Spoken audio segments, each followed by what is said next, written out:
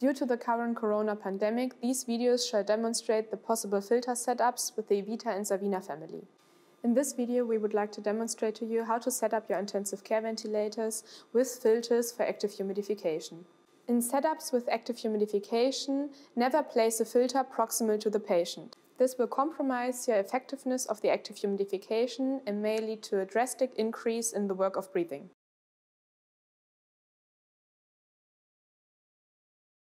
To protect you and your surrounding, we recommend to use an expiratory mechanical filter between the expiratory valve and the breathing circuit.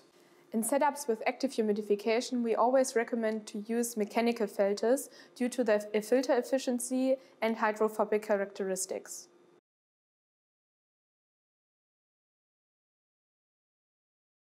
Nevertheless, the resistance of the expiratory filter will be influenced by the amount of condensate in your breathing circuit system and the residuals of drug nebulization.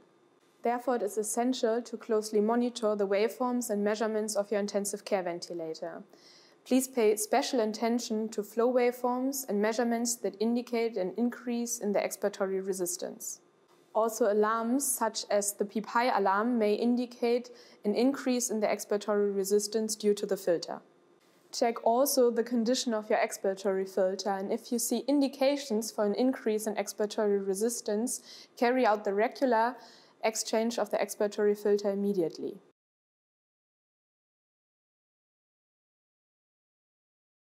As an alternative to the standard mechanical filter, you can use a heated expiratory filter.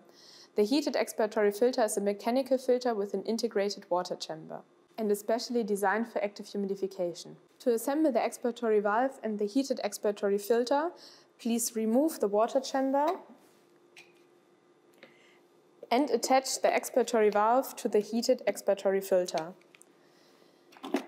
Insert the expiratory valve into the ventilator and assemble the rest of the system. Once your setup is complete, always perform the system and the breathing circuit check.